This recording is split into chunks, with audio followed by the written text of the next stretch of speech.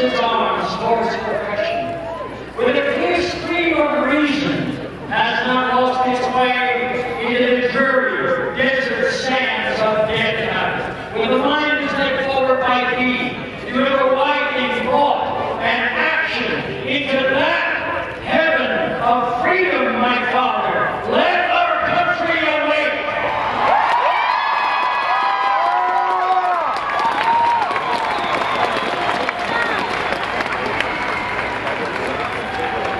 Please say hi to the First Lady of New Mexico, Barbara Richardson. Wildlife, the land, the water. She has been, through her foundation, fighting against AIDS, against all diseases. She is somebody who has come out strong for affordable health care for all Americans. Y más importante es la vida.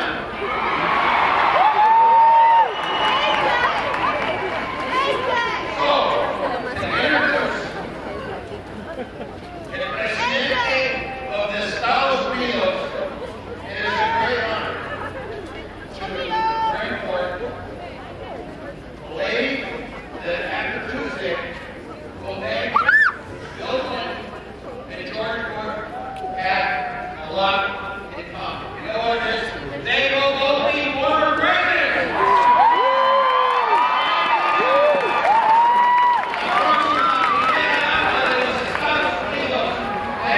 Heinz, Kerry.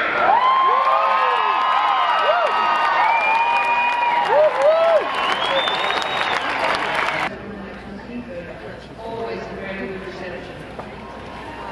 And thank you for being such hopeful, such involved, and such caring American citizens. Thank you.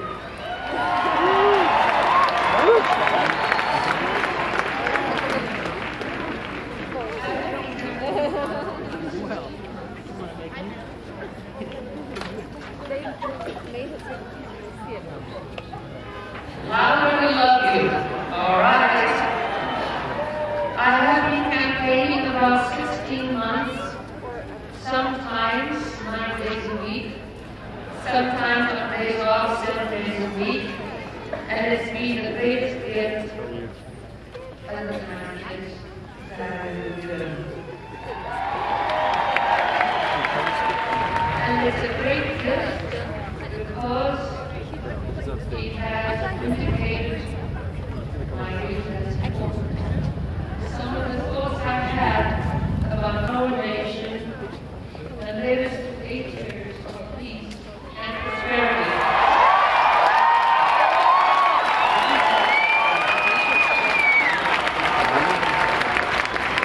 In Clinton's America, mothers and fathers worked hard and played by the rules to get ahead and build a better life for them and for their families. In Bill Clinton's America, 20+ million jobs were created.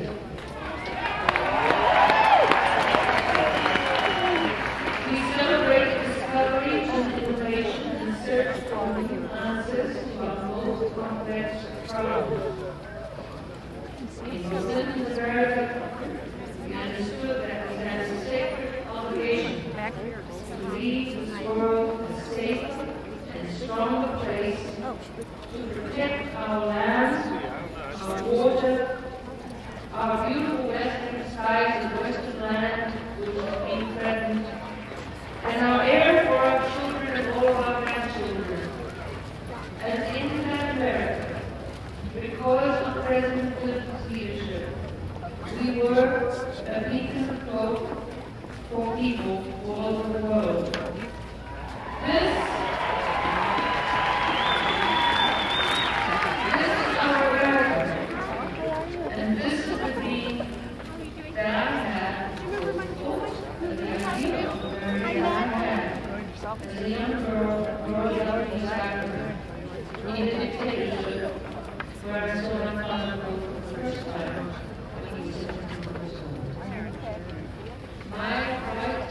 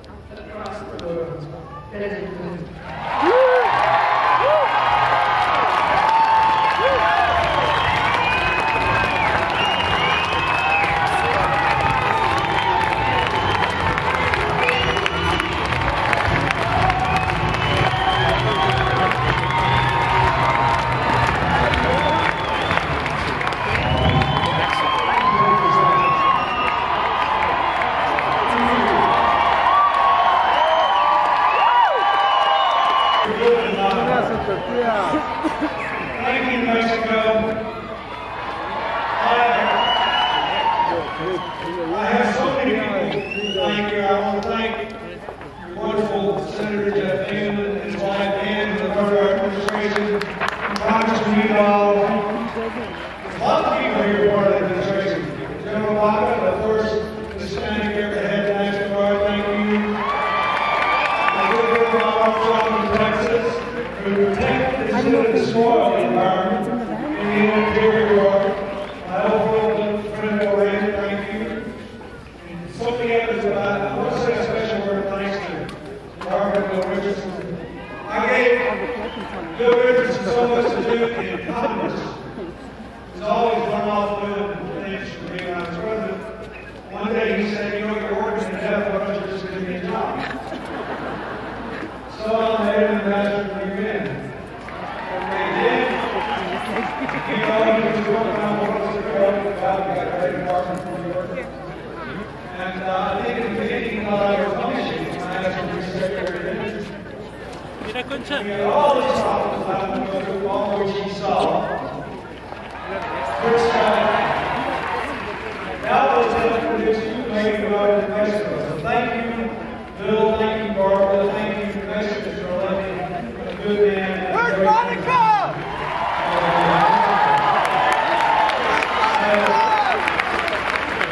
I also want to thank our team for coming down. Always want to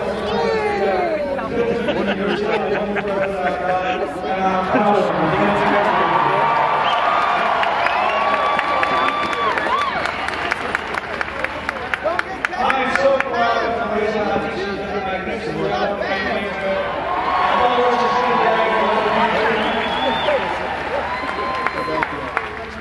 Sheen and Hillary were together yesterday in New York for the memorial service of our good friend Mr. Reed. And Hillary called me and said it was a shimmeringly beautiful experience.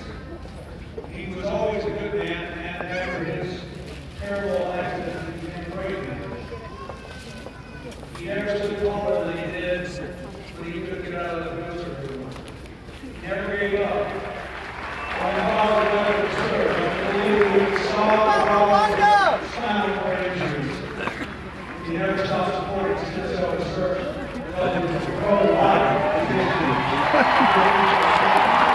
Uprooted. The story of raising today, December 11th of the year, is that in Florida, today there were 3 rallies in which our kids were present.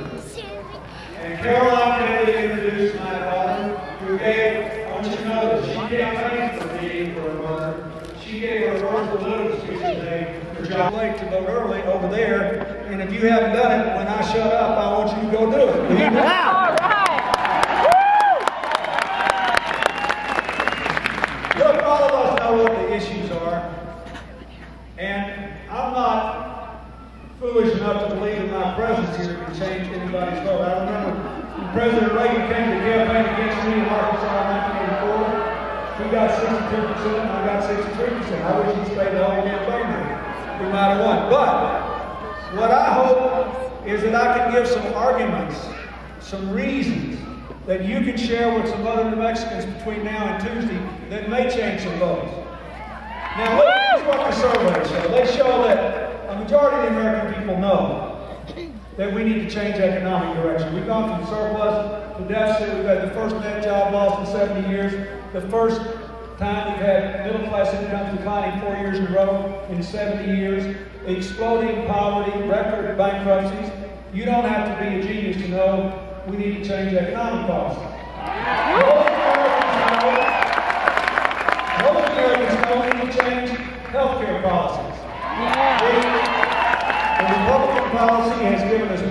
without health insurance, exploding medical costs, exploding drug costs. Their policy is to do more of the same. They want healthcare costs decided, healthcare policy decided by HMOs, health insurance companies, and drug companies. And they believe they just get enough money, somehow they do the right thing. So they passed a drug program which actually takes drug coverage away from some seniors, gives a $40 million subsidy to the drug companies, and makes it illegal for the government to bargain with drug companies for high volume, low discounts, just the way the Veterans Administration does today. Now, if you want more of that, you can vote for this. But I'm telling you, John Kerry has given us a great health care plan, and he's got some ideas I wish I'd have thought of when I was president. Even the people who aren't for him, the health insurance companies, admit that his plan, if enacted, will save the average family premium holder $1,000 in the first couple of years of the office. All right. Everybody knows that if we allow the reimportation of safe drugs in Canada and we allow Medicare to bargain for drug prices, they'll be cheaper than they are. Everybody knows that if we allow small business and individuals who don't have health insurance to buy into the federal plan, which covers me and Senator Bingaman and Congressman Udall, then we'll have coverage for people who don't have it. I like to buy in the presidential debates when the president kept saying, oh, he just wants the government to take over health care. Who does he think insures him?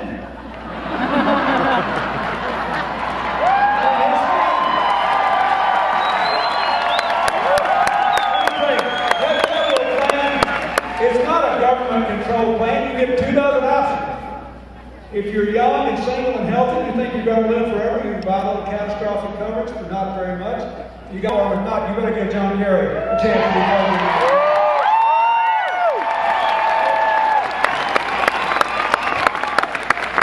There are 2 issues that I don't think have been well discussed in this campaign through no fault of ours. And I want to talk about them because they matter up here. The first is energy and environment. I could not believe that in the last 2 debates, there was only one question asked about the issue which may do as much to shape our economic future and the health of our planet and the future of our children and grandchildren as any other. And you don't have to take my word for it. You can ask anybody who knows. This administration has been the most hostile administration to basic environmental protection of anyone in my lifetime.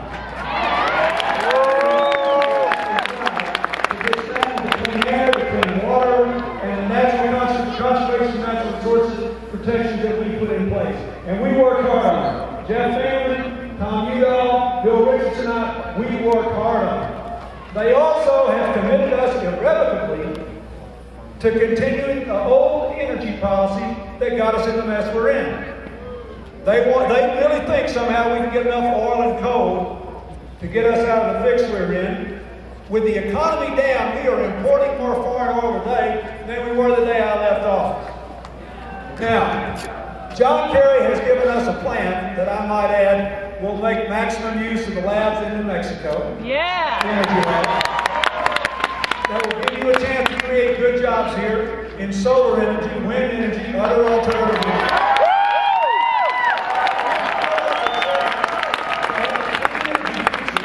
That can create over 1 million jobs in America, that can clean the environment, that can reduce global warming, that can make us respected in the world again, and give our kids and grandkids a better future. It's good for the economy, it's good for the environment. And nobody talks about it enough. You ought to talk about it between now and Tuesday.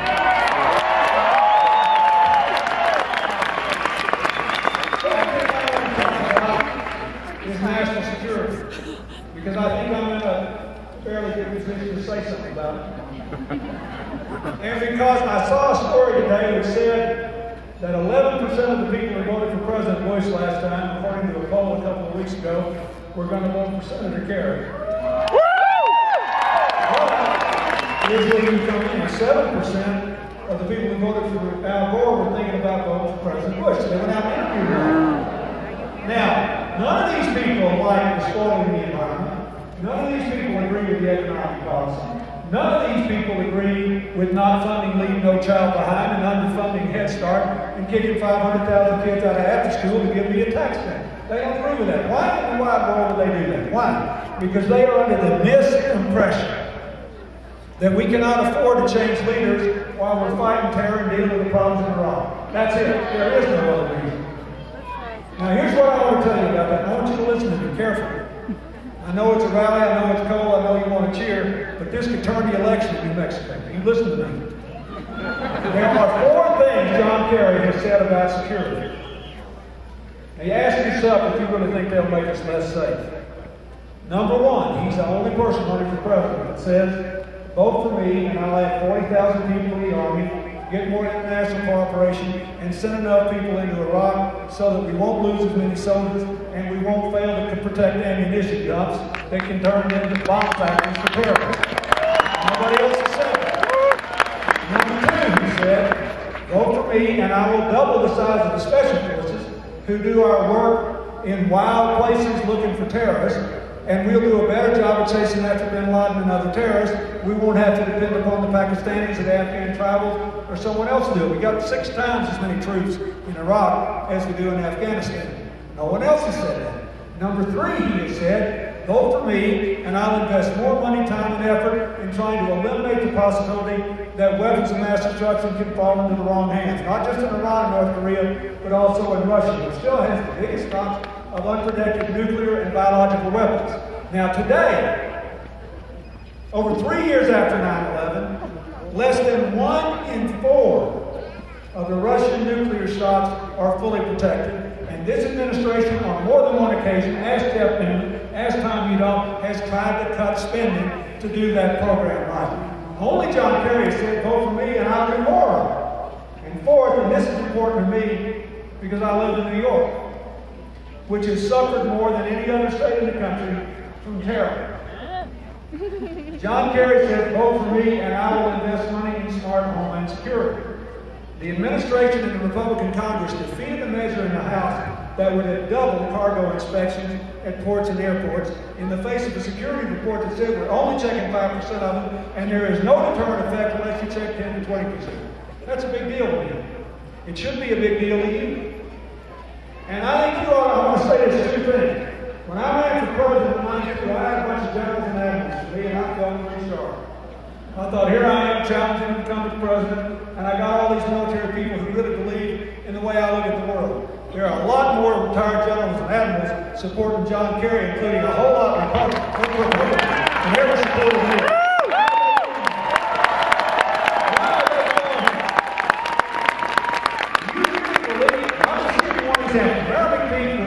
Of the Air Force when I was president in my first term. Lifelong Republican. I liked him very much. He served me very well. I knew he was a Republican. He served well. He took an oath of office and he honored it.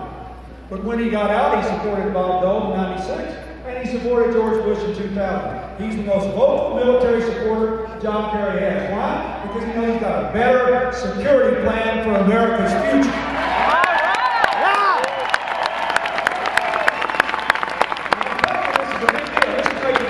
Mexico.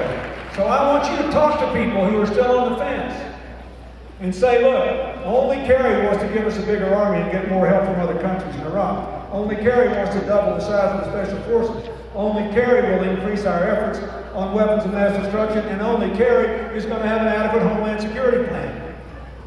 This administration wants to take 88,000 cops off the street.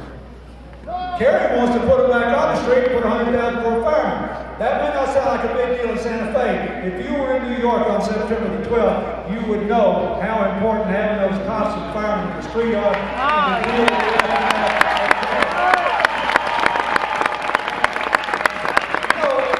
This is the point that my wife can make better than me because she represents New York in the Senate. But most people in New Mexico probably think, oh, well, New York's going for Kerry because it's a big liberal Democratic state. Not true. New York has a Republican governor, a Republican state senate, a Republican mayor of New York City. Long Island has traditionally been Republican. Upstate has traditionally been Republican. New York is going overwhelmingly for John Kerry because we know more about security than anybody else in the country.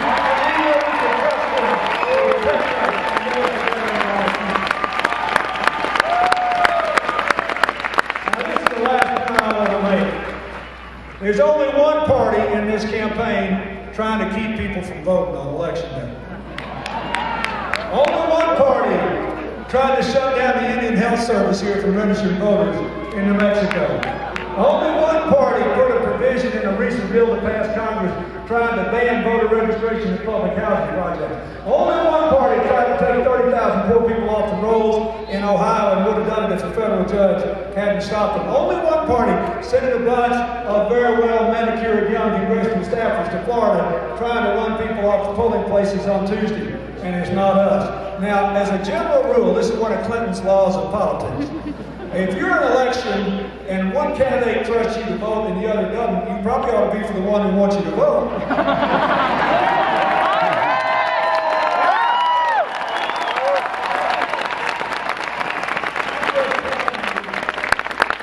I know John Kerry. Hillary and I were invited by he and Theresa to vacation together, spend a couple of days with them on more than one occasion on Vashon Island. We were vacationing in the summer. We rode horses all day long and got up in the hills and talked alone. I have absolute confidence that he can protect this country, that he can make us proud. I know he will protect the environment and grow the economy. I know he will do what he says.